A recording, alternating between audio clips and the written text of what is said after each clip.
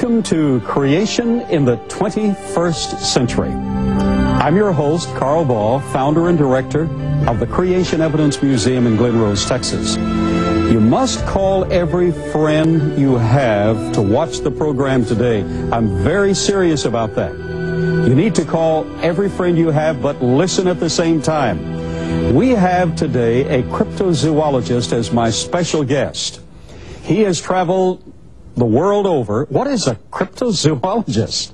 That's someone who examines reports of creatures and entities that supposedly have been extinct for a long period of time, and someone who solves mysteries that previously had a different interpretation. A man with insight and determination, and that describes our guest today. Now, Dr. Dennis Swift has been a friend of mine for a number of years, has been an emissary of the Creation Evidence Museum in making special arrangements with museums in other parts of the world for acquisition of priceless treasures, all through the proper legal channels. And there is always a channel through which these things need to be done appropriately. This man is rare. You have to see what he brought to the platform and to your life today. Dr. Swift, Dennis, it's a joy to have you. You and I have talked about this for a couple of years. Yes. But you were normally traveling somewhere off in Afghanistan or Peru, or looking through some of the mines or caves in other parts of the world, and all at the same time making a living. How do you make a living doing all of that? Well, I also pastor a church. Oh, okay. That Church of All Nations in Beaverton, Oregon, yes. Well, this man is not only a theologian, he's a PhD in an academic field as well. I have a lot of friends, and each has characteristics. You have determination to find the truth about an issue. You also never forget where you've been. You and I have been down some trails, and rather than have to glance at a map, you know exactly where to turn, what fence to cross, what rock was there 20 years ago when you saw the place before. God's given you a special gift there. You know the Lord, don't you? Yes, very much. That's one reason you're determined to solve many of these mysteries. Yes. We have so much to talk about today that we can't just pass the time. We must get serious about this. Back in the 1950s, Erich von Däniken published a book, a little later than the 50s, 60s, 70s. Erich von Däniken published a book, Chariot of the Gods. He made certain claims. That became a bestseller and determined the mindset of a generation. But Dr. Dennis Swift wanted to find what the real facts were about the Nazca lines. Now, we have three great Indian tribes of the past that inhabited the Peruvian plains: Nazcas, Incas, and Tiahuanacas, correct? And also the Vicas and the Paracas Indians in the same geographical region. Okay.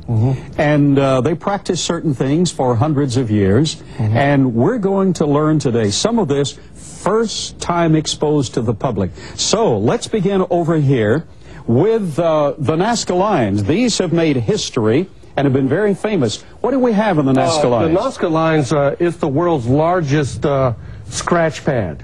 The Earth's skin is used as a canvas of art. It's a big doodling pad. But what we have here on the Nazca plains, in a desert region of 800 square miles, and roughly these figures and lines cover 135 miles by about 25 miles.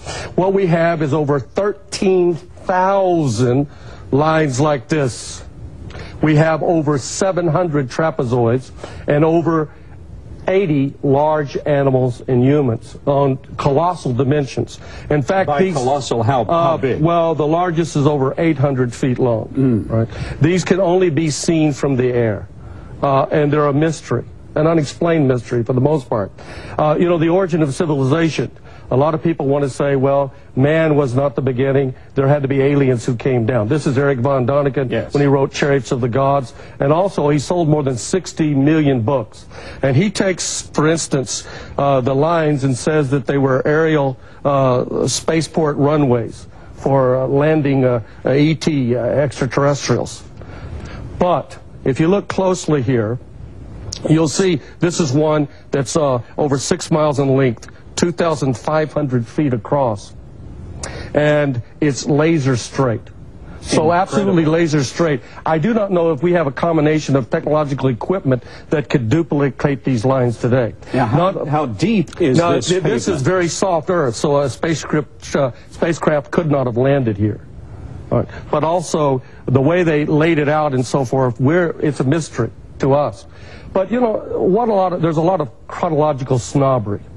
That is that evolutionists would see that ancient man is a bunch of mental morons, while contemporary man is a bionic brain species. And it's really just the opposite. It wasn't, when the fall of man was downward, not upward. That's it's not the ascent of man, it's the decline of man.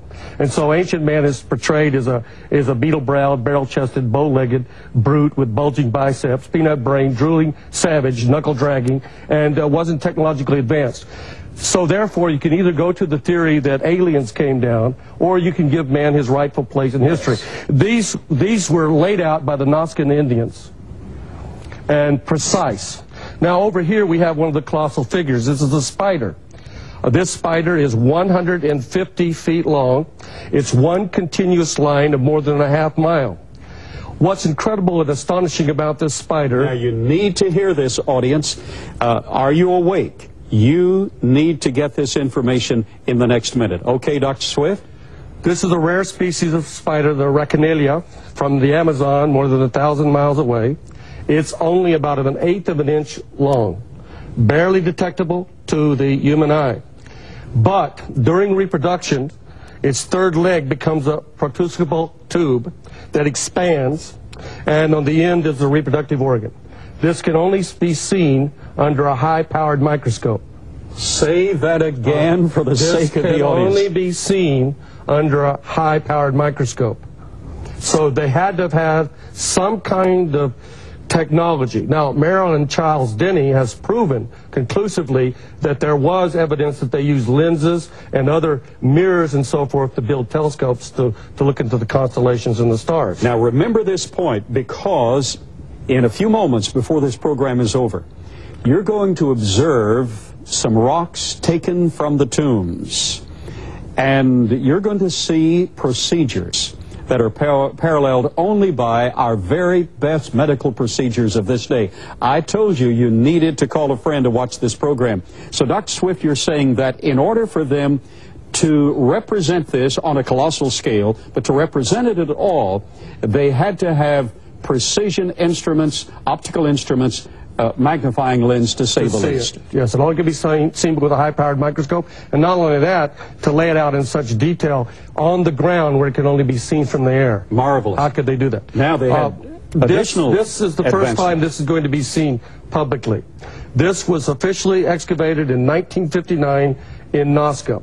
It is a piece of vicus pottery that has been authenticated by the Dumbarton Oaks Museum, Washington, D.C., many other foremost pre-Columbian museums in America.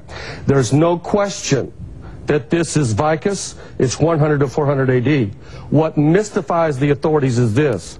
Why does it look like a steamroller? And this is the rear angle of the same. And it has wheels. It has wheels. And they had knowledge of it more than 1,500 years before the Industrial Revolution. Marvelous. But inside on this, if you'd hold this again upwards, you'll see not only the wheels, but on the inside there's a man inside here and like a wheel and a control panel. And if you look at the back, it's like tires. This is truly from 100 to 400 A.D.